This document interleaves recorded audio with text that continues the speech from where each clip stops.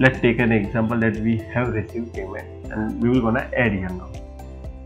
So we're gonna click on add payment here.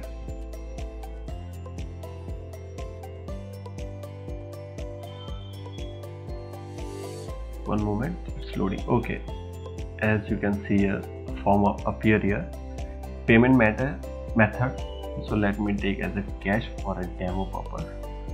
And amount, so what amount is this? $51.90. Okay, so let me take for example, my customer pay only $20, so status would be partial paid.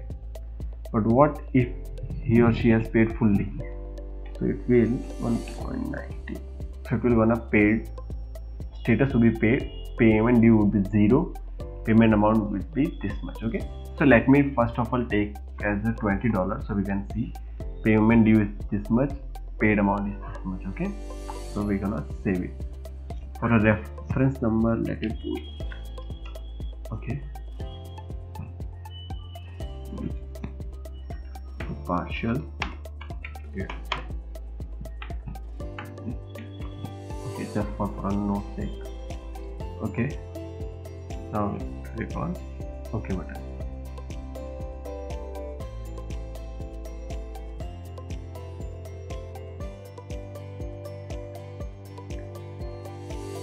Now you can see this is our payment transaction record page, but I want to go to my invoice and see. I'm gonna go in invoice and Smith Blake, and here we can see payment due has been changed to 51 to 31.90 and paid amount is $20, right? Now we're gonna again go to our matter. Now we're gonna fill full detail, full payment. You can see here one record is of $20 of our customer on cash payment, right?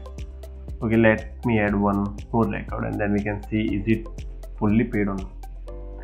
So cash payment, how much is still remaining to 31.90. Okay, fully paid and reference number. Okay, and okay.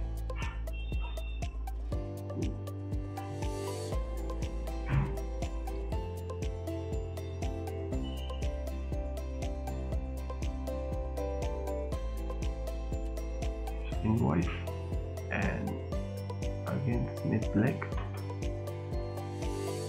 and here we can see status has been changed from partial paid to paid, right?